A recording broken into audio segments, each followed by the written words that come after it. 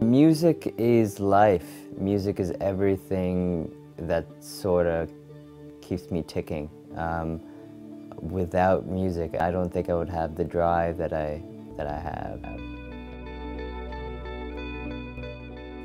I'm pretty much a scatterbrain in terms of musical genres. I grew up listening to everything from old school rock and roll to pop music to more hip-hop stuff in my teens, and then dance music and everything else. So whenever I sit down, it's just whatever the chords or the instrument takes me, that's where I go.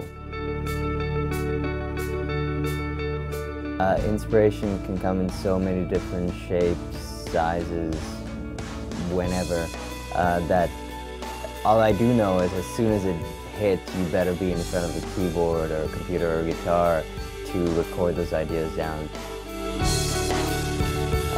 I find a lot of my ideas come to me when I'm at home or in a place that I'm comfortable with. So I set up this sort of basic rig at home. It's sort of everything that you need.